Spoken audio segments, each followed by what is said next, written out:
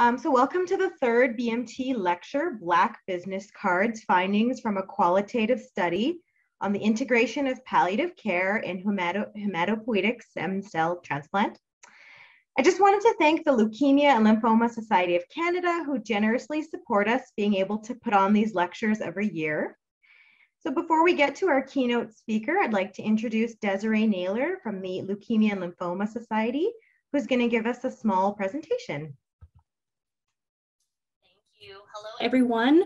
Thank you so much for joining tonight's BMT Lecture Series presentation. As mentioned, my name is Desiree Naylor, and I'm the Community Services Manager for Alberta. It's so lovely to be here virtually once again.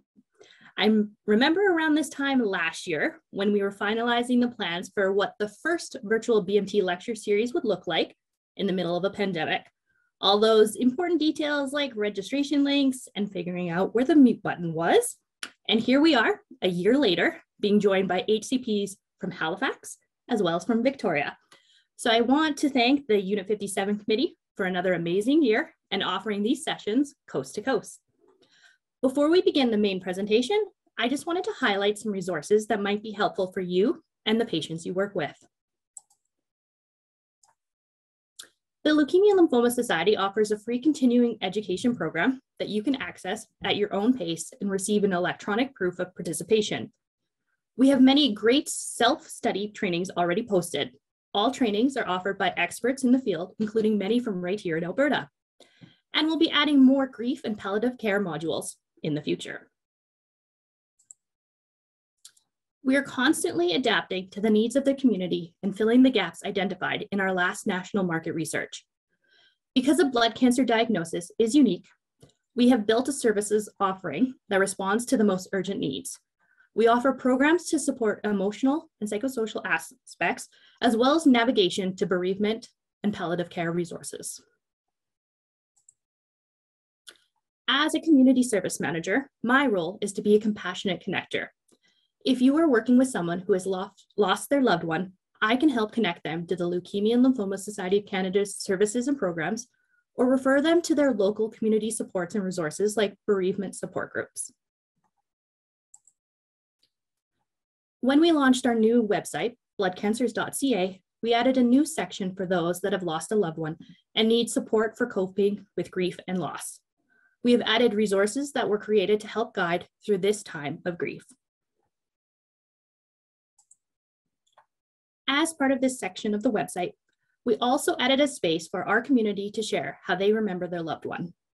Sharing their story can be a great outlet to grieve, a chance to celebrate their loved one's life with others, and to give comfort to those going through something similar. We know the current situation presents many challenges to those affected by blood cancer and their families. Our community service managers can help.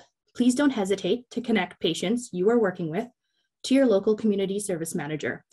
And if you'd like to learn more about any of our programs and services, please don't hesitate to reach out. Thank you again for having us today. And I'm going to unshare my screen in a second here and post some links in the chat box. Thank you so much, Desiree. I always love learning about what resources you have for us and for our patients. So next is our keynote speaker, Reanne Booker. Reanne has been an oncology and palliative care nurse practitioner for 17 years. She is the president of the Canadian Association of Nurses in Oncology. She is currently working with the palliative and end-of-life care consult team and also does eligibility assessments for the MAID care team. She's been helping out with the COVID vaccination program and has also been helping out in the ICU at Foothills over the past 6 months. Reanne is working on her PhD through the University of Victoria, and the focus of her research is on the integration of palliative care in hematology and stem cell transplant. So without further ado, here's Reanne. Well, hi, everyone, and thank you so much for that introduction, and thank you so much for hosting this webinar this evening. I'd be remiss if I didn't introduce Jasper, my little co-presenter here. If I don't introduce him, he'll invariably start barking randomly, so I will try to keep him quiet.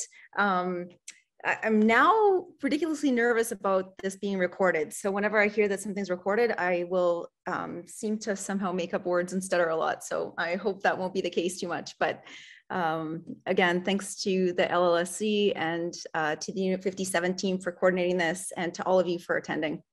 Let's try and share my screen here. Okay.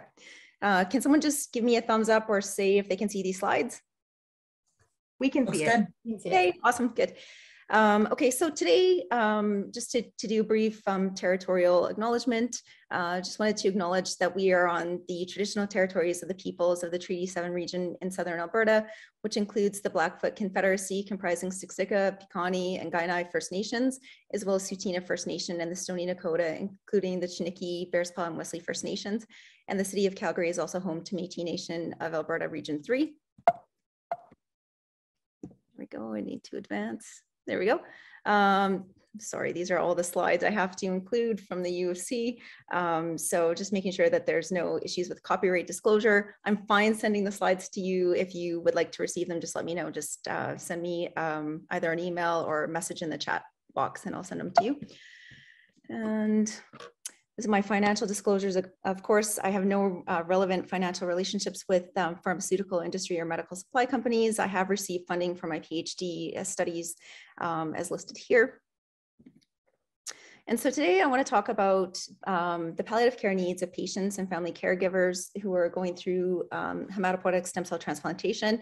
I want to talk briefly about the findings from our research thus far, including some studies we've done so far. And some of you, I think, have participated in our qualitative study. Don't worry, I won't identify you or any of the quotes that you've said specifically by name. But I also want to talk about some barriers to and facilitators of integrating palliative care in hematopoietic stem cell transplantation, and then talk about the new study that we have just started recruitment for. And so I think many people still very much equate palliative care with end-of-life care. And that's not really surprising because the term palliative care was coined back in the 1970s. It's actually been credited to a Canadian physician, Dr. Balfour Mount, who spent time with Dame Cicely Saunders in London at her hospice. And when he came back to Canada, he set up a palliative care unit in Montreal. And so palliative care really was born of the hospice movement in many ways. And so it's not surprising that a lot of people still equate palliative care with end-of-life care and hospice care. But over the last few years, and I would say even decade or so, the definition of palliative care has really evolved. And the World Health Organization definition of palliative care now really emphasizes that palliative care can be appropriate and applicable early in the course of illness and can be provided alongside therapies such as disease-directed treatments like chemotherapy and radiation therapy, even if cure is still the goal. And so I think some of us understand this definition, but broadly, I think there's still misperceptions about palliative care. And even amongst healthcare professionals, I think there's still misperceptions that abound today. So why do we need palliative care? Well, we know in oncology that there are multiple issues that can cause suffering for our patients. And so definitely there can be physical issues, pain, symptoms associated with the cancer or the treatment. There can be psychosocial issues for sure that are really profound for our patients, practical issues, disease management, of course, is front and center for a lot of our patients. And then at the end of life, there can be end of life care management, death management, and then bereavement and loss and grief care afterwards. And so just to make the point now that we're really emphasizing that early palliative care is probably something that we should all strive to. And early palliative care is better like before it hits 4:30 p.m. on a Friday afternoon. I think we see this sometimes in the consult service that we get referrals right at the end of the day on Fridays. And I personally don't think that there's any such thing as a bad palliative care referral. I'll happily take a palliative care referral at the end of the day. I just think it's really important that we start getting more referrals. So what do palliative care docs or what does a palliative care team do all day? There's all kinds of different team members. I think I'll start with this slide. Sorry, I jumped ahead. So there's different types of palliative care. Primary palliative care really is something that I personally believe that all oncology nurses and clinicians should have some skills and competencies and be prepared to provide. So that would be things, you know, basic palliative care, like having like conversations about goals and wishes, symptom management, assessment of symptoms and things like that. I think these are things that all of you do very well already. And I would argue that most people are quite skilled in oncology at providing primary palliative care. And then as things become more complex, you can shift to more, specialized palliative care services. So the secondary palliative care, I guess, group would be things like specialty palliative care consultants. That's something that I do in my day job. And then we have the tertiary palliative care, where that's very specialized care. So we've got the inpatient unit at Foothills, it's unit 50 or unit 47, where that is, really focusing on intensive symptom management and really addressing complex needs of patients. And so these cartoons were created by a palliative care doctor, Dr. Nathan Gray. He used to be at Duke, and he's now at Johns Hopkins and Sidney Kimmel Cancer Center in Maryland. And I love that he kind of did a Richard Scarry thing, where he created all these different characters, these palliative care team members. And so we're fortunate in Calgary to be able to have all these different services. So we've got outpatient palliative care clinics, we've got hospital palliative care consultations, we have hospice care. So we've got in Calgary 7 hospice facilities. Those are inpatient hospice facilities. And then we also have community-based palliative care, home care, and things like that. Unfortunately, we know that palliative care services are not equitably distributed. And so for people in rural and remote areas, they don't always have all of these services available, which is very challenging for sure. And then Dr. Gray created these non-traditional palliative care teammates that he'd love to have. So a scribe, a team driver, a linebacker, and then a corgi puppy, because quality of life. And I would say, yeah, Jasper is the palliative care team member that I would love to have. And Jasper's actually got some qualifications, and he visits at Bethany Care Center here in Cochrane. And the residents there really like him. And so historically, again, when we used to think about palliative care, it was traditionally something that would be integrated into care when there was no longer any disease-directed options. So if somebody at time of diagnosis was perhaps diagnosed with incurable cancer, we might involve palliative care at that time. Or if perhaps they had a curable or a treatable cancer, palliative care would be reserved until things recurred or progressed. And that was kind of how we did things. So again, it's unsurprising that people still equate palliative care with end-of-life care, because that's how we kind of did things in the past. But more recently, there's been this shift to integrating palliative care early in the disease and treatment trajectory, just recognizing that if we integrate palliative care earlier, there can be a number of different, I'm already putting him to sleep. I hope you're not all falling asleep already. That if we integrate palliative care earlier, there can be a number of beneficial outcomes for the patients and family caregivers. And so there's this recognition, this is the bow tie model that was created by Dr. Pippa Hawley in BC, that if we integrate palliative care early on, and that might be more of a focus on pain and symptom management at the beginning, and then as things change and evolve, there may be more focus on end of life and hospice care, and then after death, of course, bereavement care. So we know from studies that have been done, and predominantly, I would say that the studies done to date have really focused on patients with solid tumors, but there's clear evidence to suggest that there are a number of outcomes that improve if we integrate palliative care early on. So improved symptom management, improved quality of life for patients and family caregivers, better prognostic and illness understanding. And this is really important so that patients can make appropriate medical decisions. And if they really have a better understanding of their prognosis, that can really influence decision-making around treatment. And most patients really desire prognostic discussions and accurate information. I will say that I think there's a subset of patients, and this is from my own personal experience, but also from interviewing many of you, that there's a subset of patients that really don't want to know their prognosis, and they don't want that honest disclosure. And I think for some patients, they cope by denial. And so it's really important to assess early on what the patient's preferences for information are, and trying to tailor that. Of course, that's a very individualized approach and can take more time, but really kind of getting a sense of what the patient wants in terms of information provision. We know caregiver outcomes can improve with early palliative care. Patient and caregiver mood can improve. And then end-of-life quality indicators and outcomes such as ICU, hospice use, emergency use, chemotherapy within the last 2 weeks of life. And then resource utilization, I guess that's tied into the previous one. And a number of studies have also found improved survival for patients who had palliative care. And the landmark study there was published in 2010. And that was Jennifer Temmel and her group out of Mass Gen and Boston, where they looked at patients with advanced lung cancer.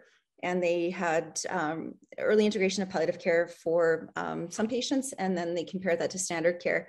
And they found that there was a survival benefit for the patients that had early palliative care. So we also know that if we don't integrate palliative care early, there can be underuse of all these different things that we know that patients can want and can lead to improvement of their quality of life. And there can be overuse of things like life-sustaining therapies, chemotherapy, radiation, ICU admissions, and things like that. And you know, it's tricky because these end-of-life quality indicators that have been well described in the literature may not necessarily apply to patients with blood cancers. And so that's also been a focus of my research, is trying to ascertain or figure out what patients with blood cancers really want at end of life. So, you know, somebody in our qualitative study said that hematology gets the black marks for giving chemo towards the end of life. But chemotherapy in patients with blood cancers sometimes can be used as a palliative measure. So it might actually really help to reduce symptoms or issues the patient's having towards end of life. Similarly, patients with blood cancers may not desire a home death. So if you're thinking about things like exsanguination or, you know, a bleeding catastrophe, it may not be desirable to have somebody die at home. And in our qualitative study, we really found that that relationship that patients form with their hematology team, and the team specifically on Unit 57, this came out a lot, that patients really felt at home on Unit 57, and they really felt supported, and they really felt that it wasn't a bad thing to necessarily spend their remaining time on Unit 57. And so for those who are joining from places other than Calgary, Unit 57 is our inpatient hematology unit at our major acute care center here in Calgary. And so this is a very busy slide showing that there have been a number of studies that have looked at palliative care and standard oncologic care. And you know, the green boxes are showing that there was a benefit for integrating palliative care early. You know, the yellowish is showing that there was really no difference between the groups, and then the orange color is showing that there were mixed findings. And so, you know, I think it really depends on the study design. It really depends on what the authors or the researchers were looking for in terms of outcomes. But, you know, a lot of the research to date has shown that there have been improvements in terms of quality of life for sure, symptom burden reductions and things like that. It's important to note, and I'm not sure if you can see here, but most of these studies have been done in patients with solid tumors. Very few have included patients with hematologic malignancies. So there's definitely a gap in the research here. So I've always been fascinated by this idea that there could be a survival benefit for patients who have early palliative care. And I wondered what that could be due to. We don't know for sure what the mechanisms involved with the improved outcomes are. So in terms of survival benefit, it's possible that better symptom management leads to people being able to stay on treatment cycles better, and, you know, taking fewer breaks or requiring fewer interruptions in their treatment. So maybe that is what confers the survival benefit. And then in terms of the quality of life and symptom reductions, it could just be that there's this extra layer of support throughout the treatment trajectory that confers the benefits in terms of quality of life and symptom benefit. And so I think the jury's still out on that one. Some researchers have suggested that perhaps it's improved coping skills that are conferred by the intervention. But I think it's tricky. So a lot of the studies, when you look at the intervention itself, what is it that palliative care is providing? And the study that we've modeled our work on is the one that was done by Reanne Booker and her group at Mass Gen. And basically what the researchers did is they met with people on a regular basis and they had discussions. There wasn't a huge amount of active interventions. So they weren't making huge changes to people's symptom management or pain management regimens or anything like that. it was just this extra layer of support conferred by or provided by conversations and, allowing patients to have extra time with somebody. So I think, that part is still a little bit of a mystery. What is it about the palliative care intervention specifically that's providing the survival benefit? But at the end of the day, if it's improving quality of life and caregiver outcomes and those kinds of things, it's very interesting. So this is what we're doing in our randomized clinical trial that we just started recruitment for. So ASCO a couple of years ago, the American Society of Clinical Oncology came out with some guidelines about integrating palliative care into standard oncology care. And basically their recommendation was that early palliative care was recommended for patients with advanced cancer or those with high symptom burden. And I think any of you who work with patients with blood cancers can argue or agree that patients with blood cancers experience high symptom burden, and certainly patients going through hematopoietic stem cell transplantation, bone marrow transplantation, definitely experience high symptom burden. Also in this paper, the authors highlighted that the majority of research to date has been in patients with solid tumors, and more research is needed across tumor types and especially in hematology. They also acknowledged that caregiver outcomes and caregiver, caregiver and family and caregiver experience is needed. And so that's something we've incorporated into our studies as well.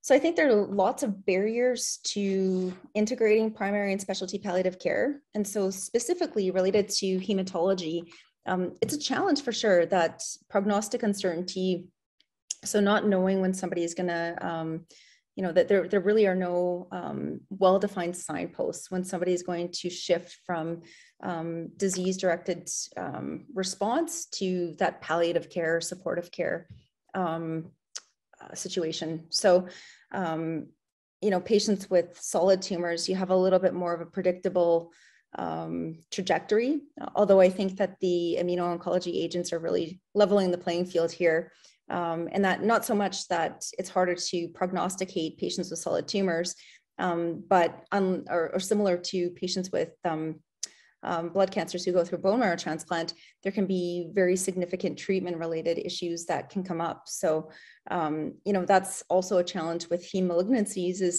is that it's not always the underlying disease that can be the problem. It can be a treatment-related complication, like graft versus host disease in the context of stem cell transplant, that can happen, even a few years after the patients had their transplant. There may be no evidence of underlying disease, that the cancer may be gone, but it might be a treatment-related complication that comes up. The other challenge, I think, is that patients with blood cancers can really have a rapid decline. So they can be doing very, very well, and then all of a sudden they relapse, and that window between when they relapse and when they pass away can be very, very short. And so that can also be a barrier for knowing, when to involve, or not even having enough time to involve palliative care.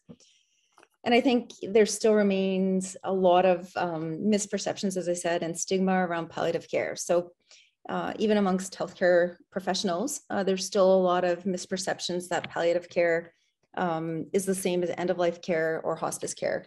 And so that can represent a barrier, and particularly in the context of bone marrow transplant or stem cell transplant, that's a curative intent context. And so it might seem a bit odd to be introducing somebody to palliative care early on if your goal is still very much to treat or cure the cancer with transplant. Patients might wonder, well, why are you introducing palliative care to me if we're still trying to cure this cancer? Not such an issue if people really understand that palliative care is more than end-of-life care or different than end-of-life care. But I think there's still so many misperceptions about what palliative care is and what it isn't. And so that can represent a huge barrier for sure. And then we know for sure that palliative care resources and services, they're not widely available, especially in rural and remote areas.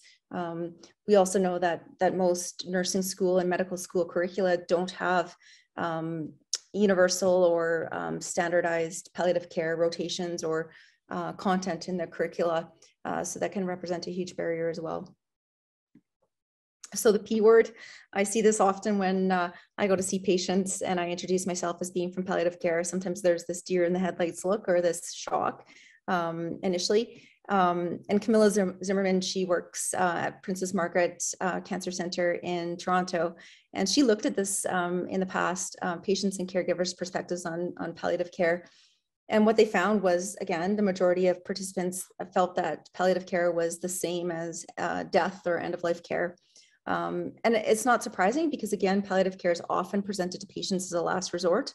And so if it's presented as a last resort, it's not a shock then, or it's not a surprise that patients might think of it then as being the same as end-of-life care. Some patients actually really felt that palliative care should be called something else altogether. But other people in the study felt that it shouldn't be called something else. There was one person in the study that said that it doesn't matter what you call it, you could call it hula dancing, and then people would be scared of hula dancing. So it's just part of this whole idea that, especially in our Western culture, we don't talk a lot about death and dying. And so anything associated with death and dying could be potentially seen as scary or, anxiety inducing for patients. Dalal and their team, I believe this was in Texas, once they changed their name of their program from palliative care to supportive care, their referrals increased by about 40%. And they started getting a lot more referrals in the outpatient setting and earlier in patients' trajectories of disease. And so there may be something to that. In our own work in the qualitative study, we heard from pretty much all of the 28 participants in the study, and that was patients, family caregivers, and clinicians, that yes, we should probably think about changing the name from palliative care to something else. And so looking specifically at the palliative care needs of patients with blood cancers, so during treatment, we know that there can be intense symptom burden and quality of life impairments because of the illness and the treatment. There can be profound psychosocial distress, anxiety, depression, social isolation. So, this came out also in our study that a lot of these patients who for years have been used to isolating, particularly when they're neutropenic and things, now here's the pandemic and other people have to isolate and things. So we heard that a lot, that the isolation was interesting for people who'd already been previously doing that, but it's hugely significant in terms of what that means for people's social lives. During survivorship, so once disease-directed treatment is done, there can still be physical and psychosocial symptoms that persist for years beyond treatment. Many of you know that I was very interested in, ran a sexual health clinic at Tom Baker for about 5 years, I guess. And even before that, had an interest in sexual health issues in patients who'd undergone treatment for blood cancers. And so this is a huge issue for a lot of patients. But other things like fatigue or neuropathic pain and different things like that can really persist for years beyond treatment. And then, of course, at end of life, there can be some unique needs for patients with blood cancers. And historically, we've used these end of life quality metrics like hospitalizations or chemotherapy and things like that as being kind of negatives or things that are not desirable at end of life. But I think that those may be different for patients with blood cancers. And there may be some good reasons to use chemotherapy at end of life if it helps to alleviate symptoms for patients. So this study looked at patients with solid tumors and patients with blood cancers, just in terms of symptom burden.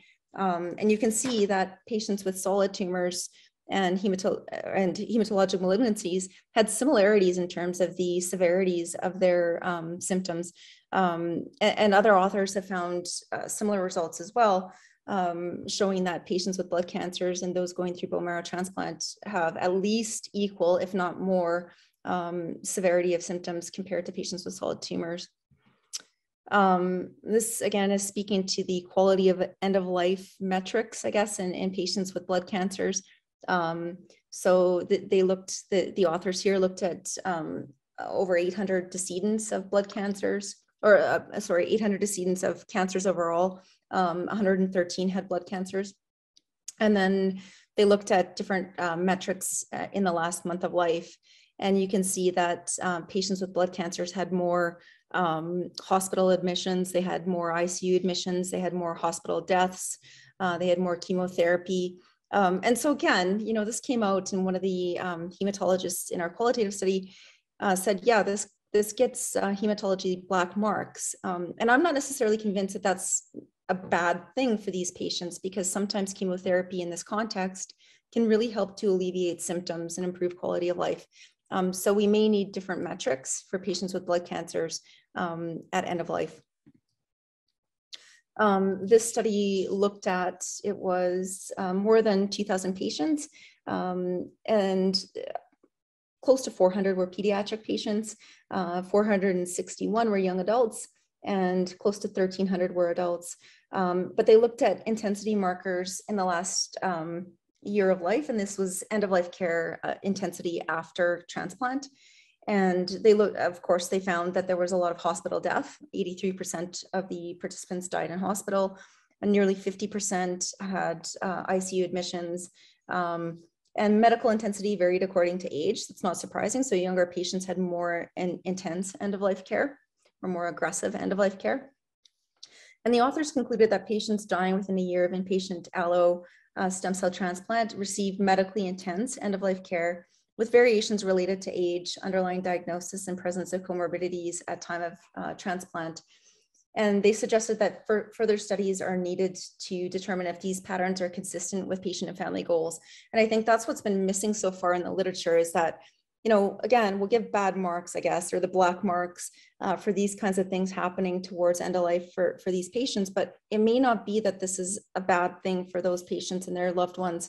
You know, if they've gone through everything to get to transplant, and they've gone through transplant, there may be an expectation or a desire to pursue these aggressive or intensive treatments towards end of life. And I think it really probably depends on so many different things, like the patient age and all kinds of different things, their goals and wishes, and what matters to them. So again, I think this slide just really emphasizes that there really will never be one size fits all approach to palliative care for patients with blood cancers. And you know, I think there's a lot of misperception, and I will even say amongst palliative care providers, I don't think people realize that blood cancers represent such a heterogeneous group of patients. There's so many different types of blood cancers, and within them, there can be very indolent disease, there can be very aggressive disease, and then there can be somebody with indolent disease that transforms to aggressive disease. And so there's so much unpredictability that really makes blood cancers unique compared to solid tumors. But again, to me, that prognostic uncertainty and those challenges really argue for integrating palliative care earlier on, because it's really challenging to predict who's going to need palliative care and who's going to, experience a rapid decline or, experience these life-threatening treatment-related complications. It's difficult to predict that. So integrating palliative care early on and making it standard and routine would really then, I think, result in optimal quality of life for all. And if it turns out that the patient doesn't need palliative care, and again, my bias is that it might be more supportive care, and then at times it might shift to more palliative and end-of-life care, but at least involving the palliative care team early on would result in less of a traumatic change, I think, for patients. And again, because they forge such a close relationship with their hematology team, that then if you have to introduce this new team rapidly, if there's a sudden shift in their disease situation or their status, it's traumatic for the patient and their family, because they know the hematology and BMT teams so well that here at the 11th hour, you're suddenly introducing this new team. It can be very traumatic. So some people have suggested that there can be different triggers for advanced care planning discussions. And so again, because we don't have those same signposts as we might have with people who have solid tumors, that these perhaps might represent some potential signposts or triggers for having goals of care discussions with patients. And this is one example for patients with lymphoma. So anyone with relapsed or refractory disease, worsening performance status, of course, it's pretty subjective. Organ insufficiency, if we're talking about transplant, if we're talking about CAR T-cell therapy, And I think it's really challenging because I think the surprise question in hematology and BMT, you know, pretty much you'd answer yes to, so you'd answer no, you wouldn't be surprised if this patient would die in the next year. That again, I think is a unique challenge with hematology and BMT patients, is that we see so many people get very close to the brink of death, and many of them will recover. And to try to figure out who will and who won't, you really need a crystal ball, and nobody has that. And so, you know, it'd be great if we had some really reliable or consistent kind of predictors, but we really don't. And so again, my bias would be, you know, for heme patients, we really should be integrating palliative care early on, because I think, you know, we wouldn't be surprised if most of our patients in heme and BNT would pass away in the next year. And so, yeah, having specialty palliative care consultation for patients with lymphoma, again, here's some potential triggers or signposts. So symptom burden, psychological distress, difficulty coping with illness, misperceptions about illness understanding, complex goals of care discussions. I think we could check off a lot of these for many of our patients. I think just the nature of having a blood cancer, and especially going through bone marrow transplant or stem cell transplant, I think it just automatically, a lot of these things would be checked off.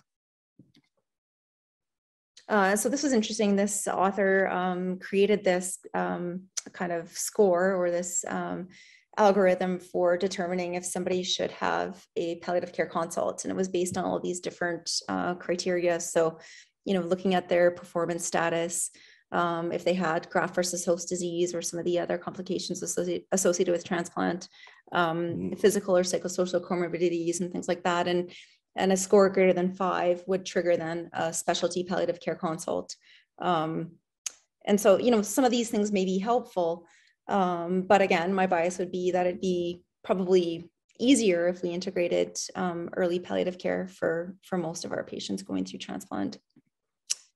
And so to date, there have only been a handful of studies that have looked at integration of palliative care for patients with blood cancers, and only one randomized clinical trial, and that was Reanne Booker. And she and her team looked at integrating palliative care early for patients. The intervention was an inpatient palliative care consultation. And this is very much what we built our study on, although our study, because of COVID, will be mostly virtual. It will be exclusively virtual now. And so we'll be getting people not just in the inpatient setting, but also in the outpatient setting. And so this is Al-Jawari's study. This was published in, the early data was published in 2015, and then more finalized data published in 2016. And so they randomized 160 patients to either standard care or to their palliative care intervention. They also looked at family caregiver outcomes as well. And they found improvements at 2 weeks post. And some of these improvements in quality of life, depression, anxiety were persistent or durable. The intervention itself was only delivered by a nurse or physician. So again, my bias is that it would be great to have multidisciplinary involvement. So psychosocial, a psychologist or social worker would probably be quite helpful as well. And so some of that research and my experiences, for those who don't know, I worked in the blood and marrow transplant program at Tom Baker for over a decade before I moved into palliative care. And so that, coupled with the research coming out of Boston, really made me curious about, you know, what could we do to help our patients with blood cancers and those going through bone marrow transplant. And so all of this research is what I'm doing for my PhD. And I started with some secondary data analyses to look at what was already happening here in Alberta. And so the first project I did was a secondary data analysis looking at oncology clinicians across Alberta regarding their perceptions on integrating palliative care and oncology. So I looked specifically at the hematology-oncology clinicians. And then I also looked at patterns of referrals for patients with blood cancers to palliative care and hospice. And then last year, I guess it was 2020 and 2021. I interviewed 28 people. It was patients, family caregivers, and hematology bone marrow clinicians, and asked them about their thoughts and perceptions on integrating palliative care into the care of patients going through bone marrow transplant. And then those two studies, or those two phases, led to the development of my big, I guess, dissertation research project, which is a pragmatic randomized clinical trial to examine the impact of early integration of palliative care for patients going through stem cell or bone marrow transplant for blood cancers and their caregivers. And so we had ethics approval back in January, but there were all kinds of other approvals. We needed operational approvals and things. And so that all came through in April. So we are open to recruitment now.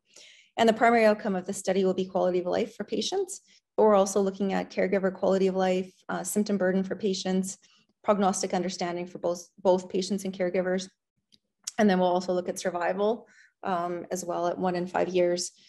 So this is the paper that we published looking at perspectives of hematology-oncology clinicians about integrating palliative care and oncology. And so our final sample size was 263 clinicians. Of these, we only had 30 hematology-oncology clinicians. But there were some unique things that came out of this. This was a quantitative study mostly. People could also enter in some qualitative comments.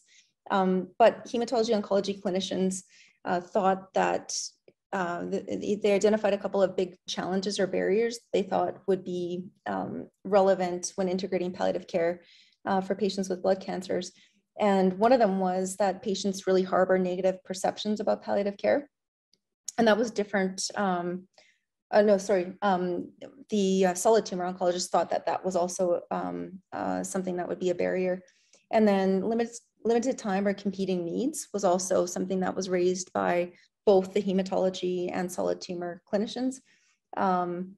The difference was that hematology clinicians felt that palliative care referral criteria were too strict, and that they would have to make substantial changes to their practice to incorporate palliative care earlier. And there were some qualitative comments that were included, and that related mostly to, in terms of the criteria being too strict, things like patients not being able to still have blood transfusions or palliative chemo, particularly in hospice. And so that was a barrier that kind of meant that hematology clinicians didn't want to refer people to palliative care. But we didn't have any specific information about why people thought that this would represent a big change to their practice. So it was kind of interesting. And I talked to people about that during the qualitative interviews, and most people said that no, it really wouldn't represent a big change in their practice, that it, especially if we made it standard, it wouldn't be a big deal. And so the second project I undertook was looking at patterns of end-of-life care for patients with blood cancers. And so again, and I don't think it's necessarily fair to say that this is a bad thing. The aggressive care in particular, I think, we shouldn't necessarily jump to conclusions and say that that's a bad thing for hematology patients until we know what patients and their loved ones want. But you can see that there was significantly fewer palliative care referrals for patients with blood cancers, and that patients with blood cancers had more aggressive end-of-life care. So I looked at that more specifically. And so there were more than 1,800 patients who had died of blood cancers. And that was between 2006 and 2016, I believe. And you'll see, so roughly 55% male, 44% female, and then broken down by age group and type of cancer and how many comorbidities they had, and then where they lived. So we didn't have a huge number of patients who lived rurally, but we did have some. And then in terms of palliative care exposure, great news that 60% of patients had palliative care exposure at some point. So this is any palliative care exposure before they died. But you can see here that 20% had palliative care exposure in that last week before they died. And 50%, more than 50% had palliative care only within the last 3 months before they died. So ideally, we want people to have palliative care at least 3 months or more before they die. Unsurprisingly, a lot of the patients died in hospital, and that's not hugely discrepant from the overall norm. So roughly half of patients will die in hospital. But so, 56.7% of people dying in hospital. But again, is that a bad thing? And there's some research out of England that suggests maybe it's not, that maybe patients with blood cancers don't necessarily want to die at home. And then in terms of aggressive care before people died, 62% did have aggressive care. And that was just, that overall metric was used. So we looked at all these different factors. So it could be an emergency room visit before they died, hospital admission, a hospital admission that lasted longer than 2 weeks, ICU admission, and things like that. And so if you looked at the median time from diagnosis to death, it was quite a significant chunk of time. And the diagnosis to first palliative care consult, also a pretty significant chunk of time. But then the first palliative care consult to death, we didn't see very much time there. So this suggests that there is, an opportunity for us to intervene and introduce patients to palliative care earlier. And then I looked at differences between the groups, or differences for different variables. So looking across the different types of diagnoses, patients with leukemia were less likely to have palliative care exposure. Patients with multiple myeloma were more likely to have chemo within the last 2 weeks before they died, and more likely to have new chemo. What we don't know here is, was it because the chemo was being used for symptom management, or was it the patient's desire that they wanted to do, more disease-directed therapy in the last month of life? We just don't know that. And then again, patients with leukemia were less likely to have palliative care for more than 3 months. If we looked at differences between males and females, males were less likely to have palliative care exposure and more likely to have ICU admissions in the last month before they died. And then this is really unsurprising, but looking at age differences. So again, younger patients were more likely to have death in hospital, some of the other measures as well, ICU admissions and hospital admissions, aggressive care overall, less likely to have palliative care exposure than older patients. And to me, this is a real big red flag, I think, is that patients who lived in rural areas, and again, that number wasn't very big, it was 185 patients, but still, if you looked at differences between rural and urban patients, rural patients were way more likely to die in hospital. They were quite a bit more likely to have no palliative care exposure. Again, they were more likely to have hospital admissions, ER visits, overall, way more likely to have aggressive care, and quite a bit less likely to have palliative care for more than 3 months. And I think some of this probably speaks to lack of services, obviously, in rural areas. But this represents a really good opportunity for intervention, because if we're able to help support these patients, and we're hoping through our study that we can show that even remote or virtual support could probably, well, we hope it will help to avert hospital admissions and ER visits and things like that, and hopefully help expose more rural patients to palliative care. But I think a huge issue here is that these services simply just aren't available for a lot of people in rural and remote areas.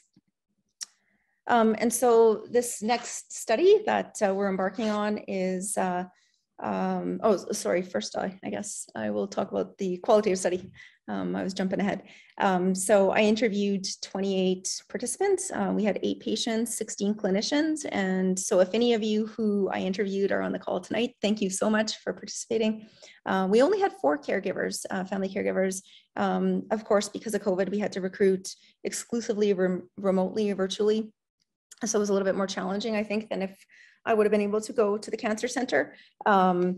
But we were able to interview these patients, and some of the themes that came out were the physical and psychosocial symptoms and distress associated with transplant, that there were I would say challenging things that came up in terms of expectations of transplant. So a lot of patients and family caregivers talked about how transplant was way worse than they thought it would be. They had some challenges in terms of prognostic understanding. The caregiver experience really came out. Caregivers really felt that their needs were largely unmet. And that's not saying anything bad at all about services. I will tell you 100%. I would say, I think it was almost every patient and caregiver spoke so highly of the care they received while they were going through transplant, especially.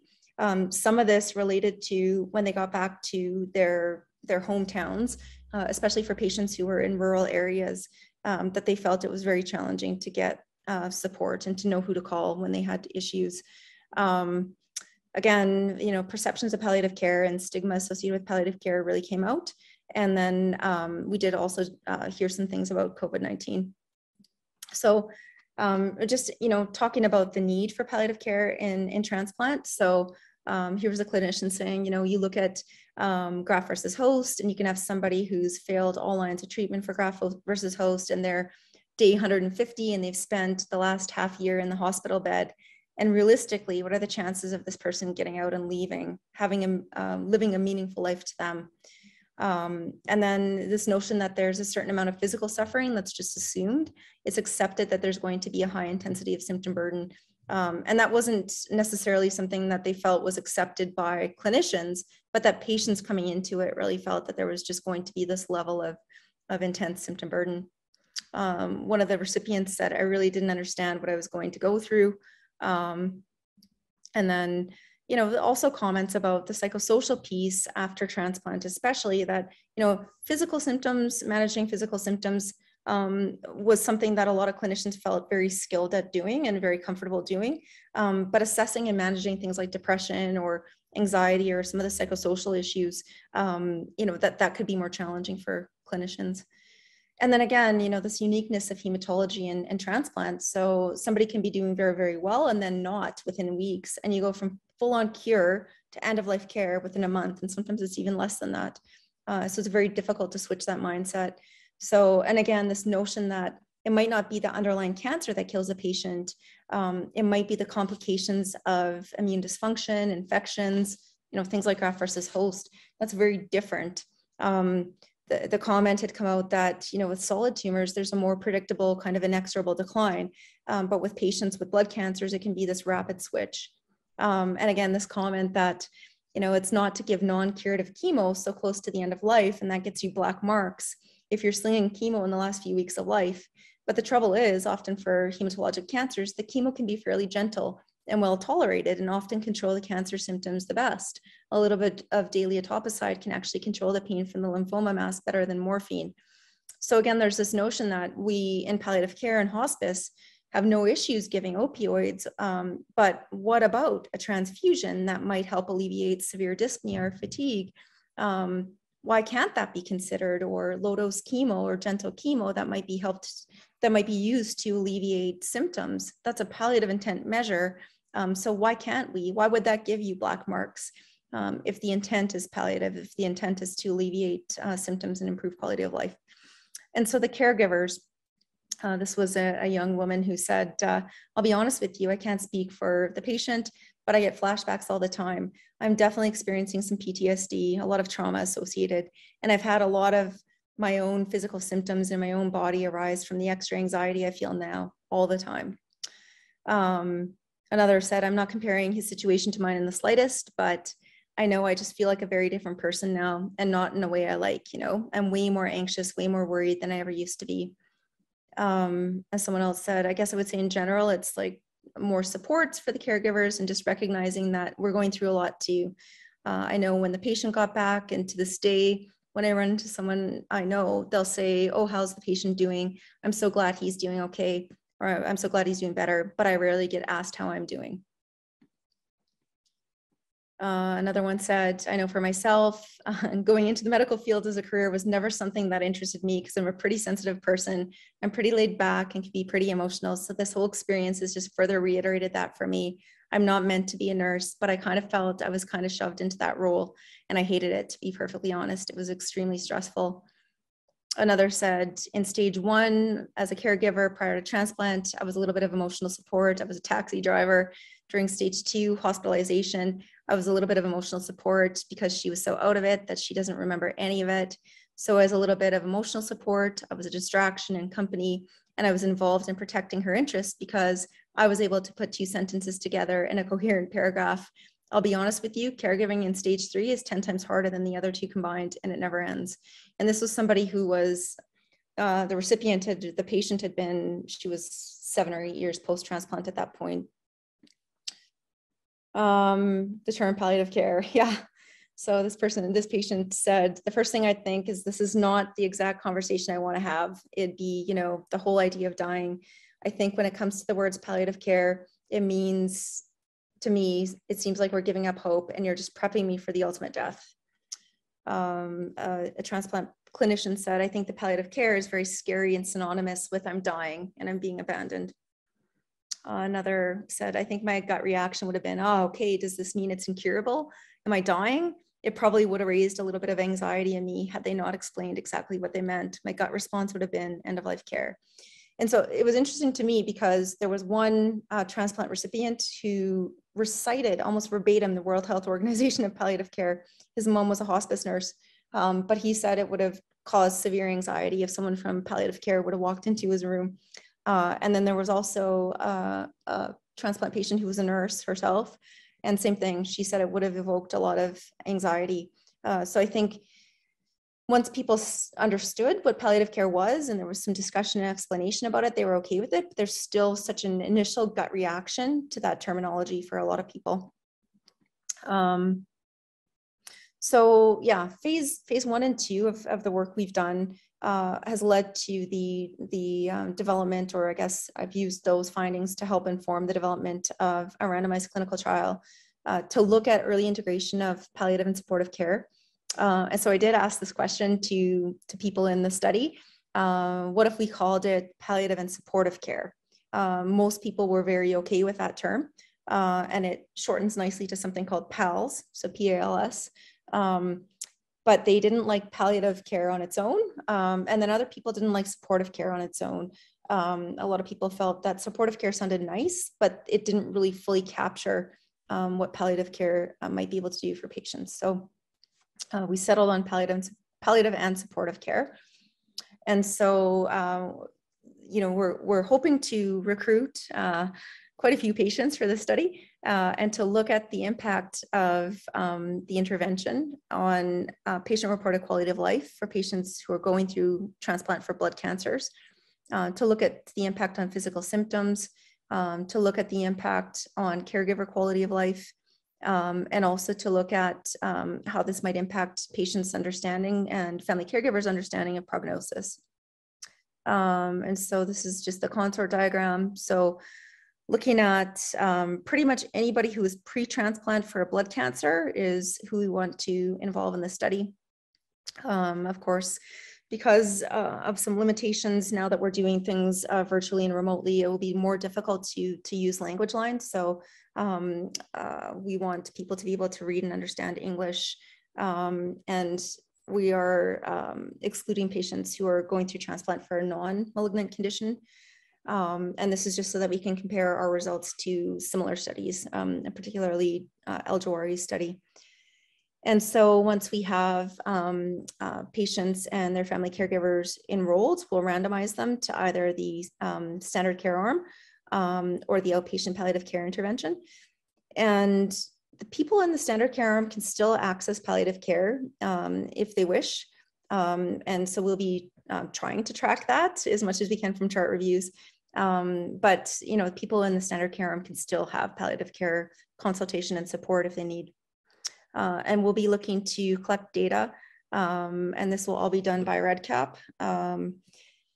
And we've used that similar timeframe to what El-Jawari used in their study. Again, this is so that we can compare our results to their results. And this is what the timeline will look like. So baseline, everybody will complete these questionnaires. And then week 2, which is what they had defined as day +5 for auto transplant, day +8 for allo. and then 1 month post-transplant and 3 months post-transplant. So these measures, this one should be taken out, that was a coping measure, but the MQual is a measure, it's the McGill Quality of Life questionnaire to look at quality of life. The FACT-BMT, many of you might be familiar with. We can only give that one after transplant because it asks questions specifically about undergoing transplant. The ESAS, many of you are familiar with, looks at symptom burden. ECOG will track, and then the prognosis and treatment perception questionnaire is a questionnaire that was developed by Jen Tamil and Arish Al-Dawari. It's a 10-item questionnaire that asks questions about prognosis, treatment expectations, preferences for information provision, and things like that. And then for the family caregivers, they'll complete the quality of life. I always forget the acronym for this, quality of life. I can't see it, sorry, my screen is in life-threatening illness, family caregiver version. This questionnaire and the MQual were both created by Robin Cohen, and she's a Canadian researcher. And they've been used in patients with advanced cancer and family caregivers with with somebody who's got advanced cancer in their life. And as I said, we've removed the coping brief inventory. So there are fewer questionnaires that people have to fill out. So yes, we're actively recruiting now. The study has been registered with clinicaltrials.gov. It's been sent out to local support groups, the Southern Alberta Myeloma Patient Support Group, and thanks, Desiree, the Leukemia Lymphoma Society, the local chapter, the Prairies chapter. And I met last week with Chelsea, and I've been talking with Michelle. So you may see posters like this up at Tom Baker. But if any of you have any patients that you think might be interested, you don't have to do anything other than passing out this poster or passing them my contact info, and I will do all of the explaining and answer any questions they might have. And yeah, so just to kind of recap, we know that patients with blood cancers and those going through bone marrow transplant experience high symptom burden. We know that they don't do not routinely receive palliative care. But that early palliative care is indicated for patients with advanced cancer or those experiencing high symptom burden. And that we know that early palliative care can lead to improved symptom management, better prognostic understanding, improved quality of life for patients and caregivers, and in some contexts, improved survival. And just to finish here, just to close, this wasn't a bone marrow or hematology patient, but it really made me think of some of our young transplant patients. So the author described her experience in caring for a 29-year-old male patient named Josh, who had recurrent metastatic esophageal cancer, who was in the ICU on high flow oxygen. And Josh wanted to leave the hospital to go on a trip with his dad. Initially, he wanted to go to Las Vegas, but he settled on a casino that was only 3 hours away. But his doctor, Dr. Rita Hayes, worried what might happen to Josh if he left the hospital because he was so sick. And in the article, she talked about the conversation she'd had with him about the various different scenarios that could happen if he left the hospital. And she said, I began my conversations with Josh, assuming that either he had not thought of these things or that he was in denial about the severity of his illness. Thinking back to our ventilator talk, however, I gradually realized that he was not, generally speaking, that sort of patient. I began to slowly wrap my head around the fact that this patient was not afraid, at least not of the things that I feared on his behalf. It was not that he didn't believe the scenarios I presented to him. To him, dying on the floor of a casino after a great night out was not the worst possible scenario. Dying in a cage in our ICU, the last days of his life, orchestrated by others, waiting around in the least fun place on earth for his time to die, was what scared him. And so I think, we hear our patients' stories, we're able to ask them questions about what matters to them. Maybe it is that they want to do everything under the sun. I have a friend right now who's being treated for recurrent glioblastoma.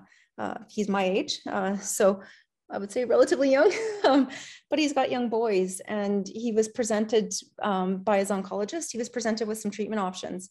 And one option was a very aggressive second surgery. And he was told that he might lose his ability to speak. He might lose his ability to read and understand writing and things. But to him, that was worth it. That was a trade-off that was acceptable because he wanted more time with his family. So he is prepared to do whatever he could. So again, in that context, I wouldn't necessarily say that that oncologist who agreed to, or the surgical, the neurosurgeon, I wouldn't give them black marks, because that's what the patient wanted, and that was appropriate in that context. So I think, you know, if we have these honest conversations with people and we're clear about their goals and wishes, what they're willing to trade off, what's acceptable to them, then I think that we're serving our patients well.